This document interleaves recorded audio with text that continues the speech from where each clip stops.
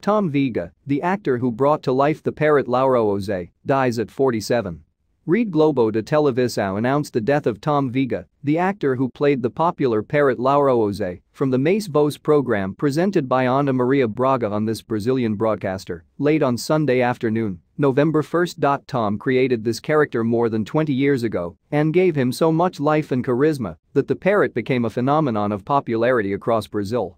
The actor was found dead in the house he lived in, near Barra da TTijuca, west of the city of Rio de Janeiro.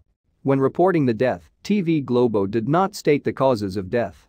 Tom Veiga had heart problems, but it was not disclosed whether this was the cause of death.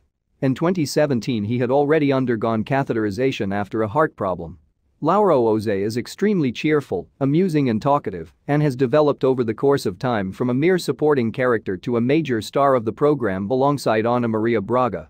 The anecdotes and amusing comments, his unforgettable laugh and fanaticism for his heart club Corinthians from Sao Paulo made Louro José popular with millions of viewers and knew the actor behind the character Tom Veiga, admired his work, and respected and praised his character and compassion.